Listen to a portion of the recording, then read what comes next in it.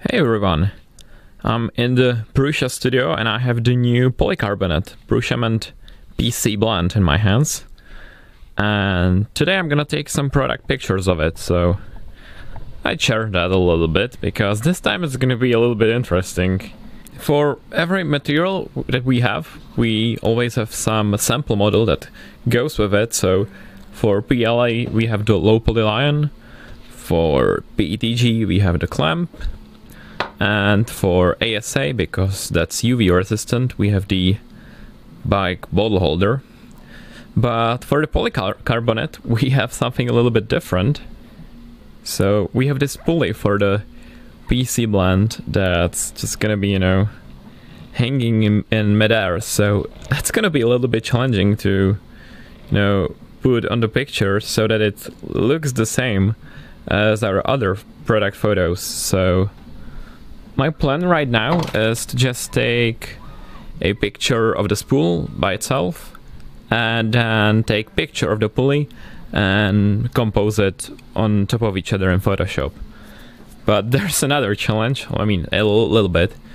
I've always used the GH5 for the product pictures, but honestly it's not the best for that. It's great for video, really. We make all videos with the GH5, but for the pictures, not so great. So recently we switched to the Nikon D7500, which is great, but yeah, I need the pictures to look the same-ish. So I have the 25mm lens on the GH5, and that has a micro four thirds sensor, which is a crop factor of 2.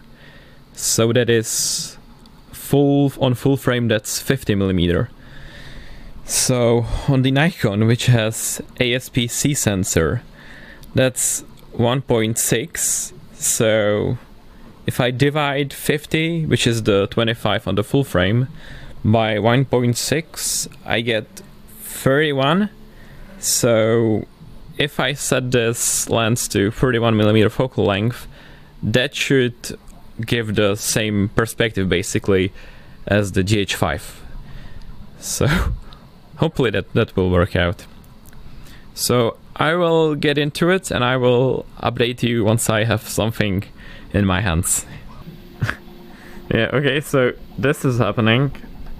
So the pulley looks really bad when there's, no weight on it. The rope just kind of weirdly hangs on it. So by putting down some weight, empty Prusament spool, of course, it kind of looks decent.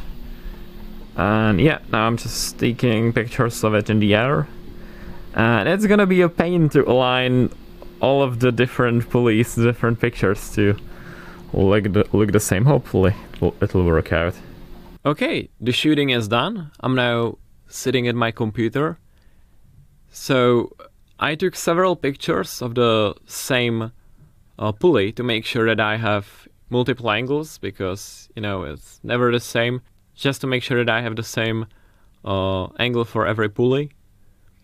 And I've keyed them out, and I think they align pretty well. And then I have the keyed out pictures of the spools under it. And yeah, this is how it looks when I turn everything on. This is the final look. I'm actually really happy with it. Turned out really nice, I think. And the PC Blend has just been released, so we can actually look at it, how it looks on the store page. And really my goal was to make it, keep it as consistent as possible with the previous pictures, so that the spool is the same size and the sample object is about the same size. And yeah, I think that worked out. Looks good, I think. Anyway, we've also released a blog post about the polycarbonate where you can read everything about it. What are the benefits of it, why you should use it. So if you have any questions about the polycarbonate, I suggest you to read the blog post. Okay, that's it. Bye!